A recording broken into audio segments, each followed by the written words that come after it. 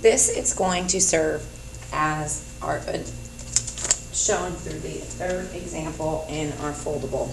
The other ones were done in class, either together or on your own. So the first question says, find the expression for the perimeter of the rectangle. Well, in class we talked about that the perimeter equals the sum of all sides. So we notice here that we are missing some of the sides. Angle measure, or the side measure. So we're missing this one, and we are missing this one. So we know that the side length for this whole side here is equivalent to 6. And if this side is 4, then the remaining measure is 2. So now we know that that is 2.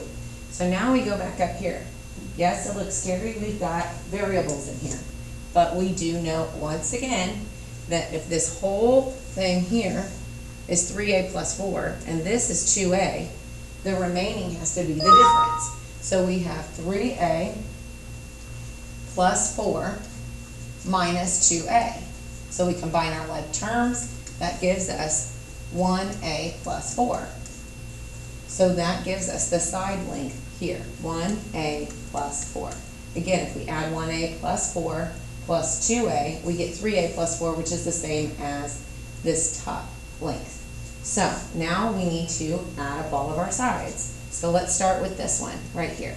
So we'll do 4 plus 3a plus 4, okay, plus 6 plus 2a plus 2 plus 1a plus 4. And what you'll notice is that it doesn't matter if this side length is here or here, it's going to be the same, and this is either here or here, it's still going to be the same. So no matter what, I would get the same perimeter whether I cut out a part or not. So as long as I cut it at a right angle. So I'm going to simplify this. I'm going to break it apart, do my combined like terms. Okay, they're all addition, so I don't need to change any signs. Okay, so now I have 3a plus 2a plus 1a. That gives me 6a. And then I have 4 plus 4, 8 plus 6 plus 2, that's another 8, there's 16. Plus 4 more is 20. So let's go back and check. 4, 8, plus 6, 13, 14, I'm sorry, 15, 16, 17, 18, 19, 20. 20. Okay, so 6a plus 20. So this is my perimeter. Okay, so then my second part says, what if my perimeter, if the rectangle, if a equaled 3/4. So I go and I put a in for 3/4. I am not going to put it into this big long one. I'm going to use this one. So I say 6 times 3/4 plus 20. Okay, so I'm multiplying fractions. Now the 6 is a whole number, so I can place it over 1. When I multiply fractions, like you've reviewed, we multiply top times top, bottom times bottom. So I get 6 times 3, 6, 12, 18. So I get 18 over 4 plus 20. Okay, so what is 18 over 4? 4 goes into 16 4 times with 2 left over.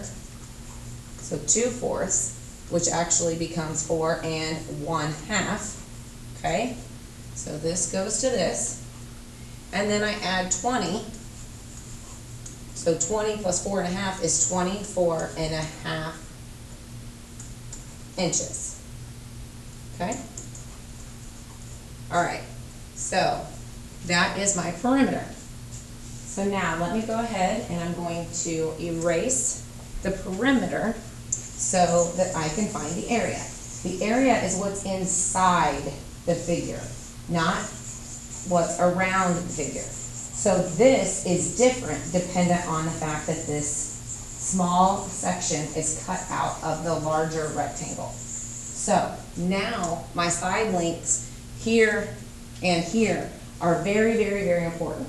So to find the area of a rectangle, I take length times width, okay? So the easiest way to do this is to take and cut your figure into workable figures. So if I extended this line across, I now have two rectangles, rectangle 1 and rectangle 2, okay? So I need to find the area of both of those and add them together because both of the smaller rectangles make up the larger rectangle.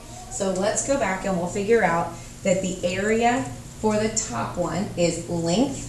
I'm going to label this length and width. It does not matter because the order does not matter when I multiply.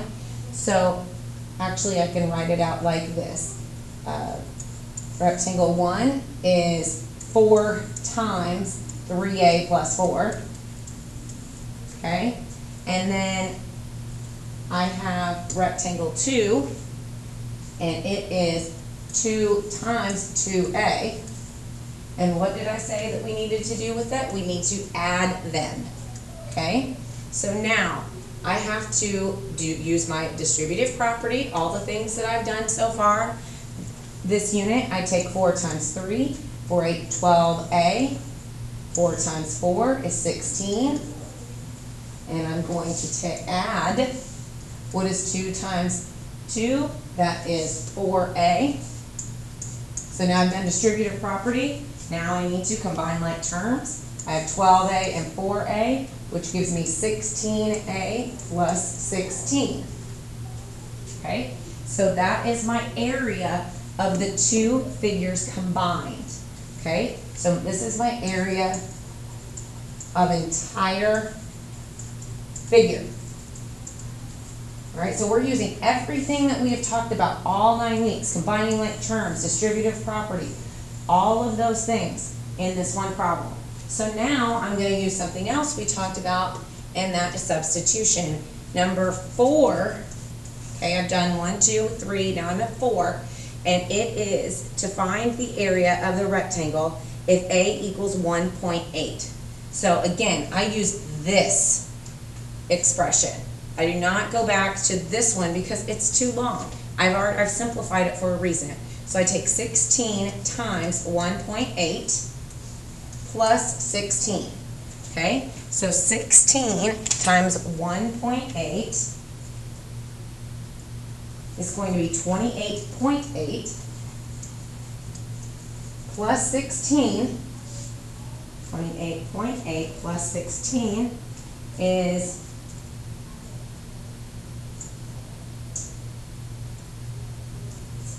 this. It's 44.8, and we said it was feet.